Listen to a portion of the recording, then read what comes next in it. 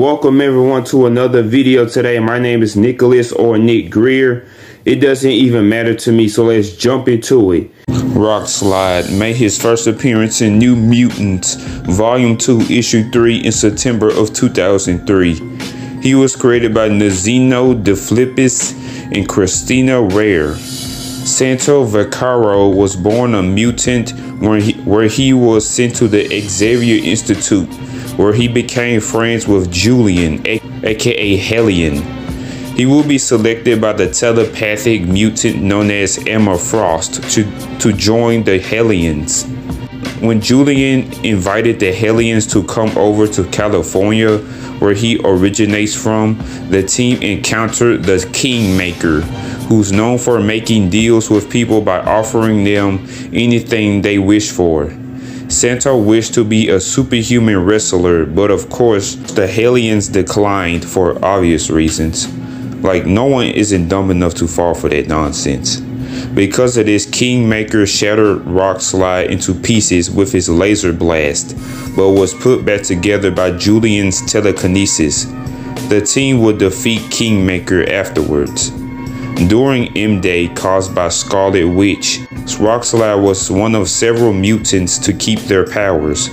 After the depowered mutants were on their way home, William Stryker bombed a bus full of depowered mutants, killing them instantly. William Stryker is a villain that has a strong hatred towards mutants. After attending a funeral for those who died in that tragic event, Rockslide joined a group where they trained to become an X-Man.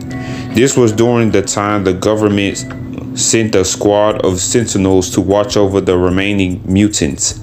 Sentinels are giant robots that hunt down mutants. Rockslide will once again be shattered when the team tried to confront the highly advanced Sentinel named Nimrod.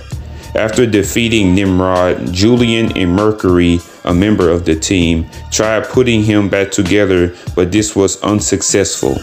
Fortunately, he reforms himself, becoming more larger and rugged looking. In the Quest for Magic event, Rockslide and a few mutants were captured by Belasco, an evil sorcerer. Once Rockslide was shattered once again, he reforms into a magma rock form. With the help of Ayanna Rasputin, aka Magic with a K, the rest of the mutants went back home.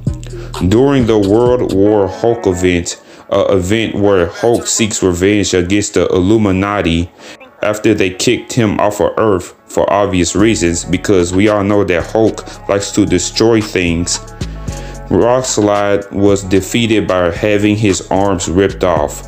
His arms were thrown at a very far distance, preventing him from reforming. His arms was eventually located afterwards.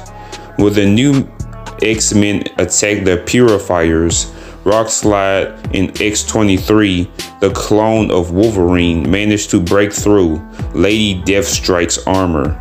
Lady Deathstrike is a supervillain that has long, sharp adamantium fingers. He, alongside Iceman and the new X-Men, were seen aborting the X-Jet. Rockslide is seen pulling Pixie away from Nightcrawler after she stabbed him with a soul dagger, a shard manifested by her soul. When Magic went to retrieve her sword, Rockslide was placed on a team where they traveled to Limbo, a dimension, mainly because the whole team is resistant to magic. Entering Belasco's castle, Magic was defeated by Belasco's daughter, Witchfire, and Pixie was turned into a demon. Rockslide and Mercury are seen battling the mind-controlled Colossus and Wolverine. Rockslide would join Cyclops' team and would attend his funeral when he died. He would make minor appearances later on and would be killed by the Summoner, the son of Bracken, who's the first horseman of the ancient powerful mutant known as Apocalypse. His remains were used as a portal for the 10 of Swords challenge. Now let's move on to his powers and abilities. Since Rockslide is somewhat similar to Ben Grimm, aka The Thing, He has super strength, endurance, durability. He can shoot his hands off his body as projectiles. He can reform himself if shattered. He can explode himself, basically self-destruct.